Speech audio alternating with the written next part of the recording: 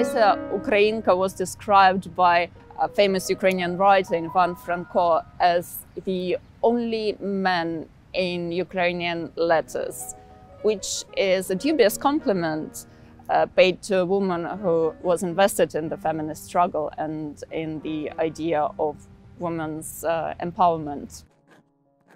During the Soviet times, Lesia Ukrainka was recognized as one of the major Ukrainian authors, but her magnitude had to be belittled, and it was done in a number of ways. So first of all, the emphasis was on her suffering. There is a theme of illness in the life of Lesia Ukrainka. She suffered from tuberculosis of the bones from her early childhood.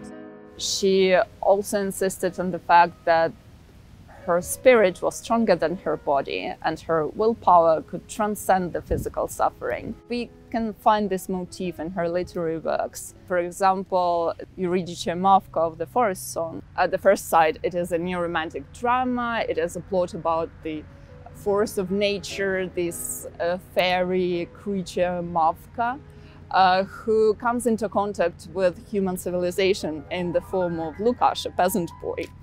And in the end, it is Mavka Eurydice who rescues both herself and her lover and acquires a voice. And this is what Lesia Ukrainka does for her mythical heroine. She gives her an agency and a subjectivity. It is very important for a woman who enters this literary stage, which is male-dominated, to steal the language. And she does so by introducing a number of key characters engaging with female experience, something that other modernist women writers were trying to do a few decades after Lesia Ukrainka has undertaken this task. This idea of giving women agency is also very prominent in the Stonehost. Stonehost is the first version of the legend of Don Juan, written by a woman in European literature. In this story by Lesia Ukrainka, Don Juan is not a romantic figure, but someone who is defeated by women twice. And there is particularly one woman that is very interesting, Donna Anna. She is the new woman. She is a turn-of-the-century femme fatale. Don Juan, the lover, wants to free her. He kills her husband, and this is the reply that he gets. Anna, then tell me why we ought to run away now. What's the point? When you seduced young girls and stole away wives from their husbands, then it was not strange that it turned out you ran away with them. And he who's banished is a fugitive, of course. But why is one to send oneself to banishment? For what cause? Just to take a widow who's dependent upon no one? Think for yourself, is it not farcical? And what would I be to you if I fled with you into the world now?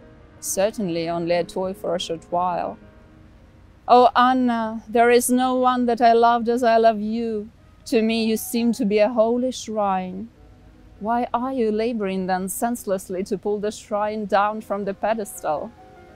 Because I want to have it here, alive, not just of stone. The stone is necessary if one wants to build on firm foundations one's life and happiness.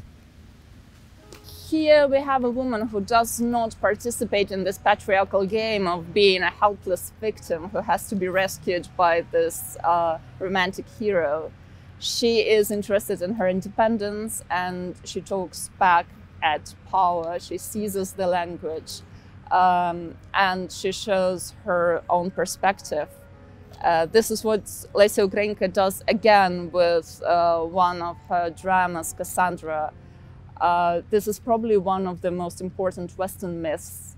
This is the story of the Trojan War, which is told from the point of view of a seemingly minor character, the tragic prophetess Cassandra. She bears witness to the suffering, she bears witness to the bloodshed, and she gives us the point of view of the marginalized, of the oppressed, and of the slaughtered who do not get a hearing in the classical retelling of this story. So Cassandra tells to her brother, Брате, не знаєш ти ціни жіночим жертвам. А я тобі кажу, з усіх жінок славутня Ефігенія зложила ще не найбільшу і не найтяжчу жертву. Ох, скільки тяжких, хоч би славних жертв зложили ті жінки, що не лишили імення по собі. Якби схотів ти від мене жертви крові, певне б, я її здолала дати. Але сеї не можу брати, я не героїня.